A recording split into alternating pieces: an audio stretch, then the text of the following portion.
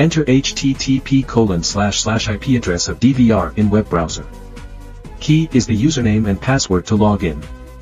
Once logged in, you could live view the turbo camera that is connected to the DVR via coaxial cable by double-clicking camera 01. On the bottom left corner, split screen into 1, 4, 9, or 16 accordingly. Here you able to switch the video stream between mainstream and substream.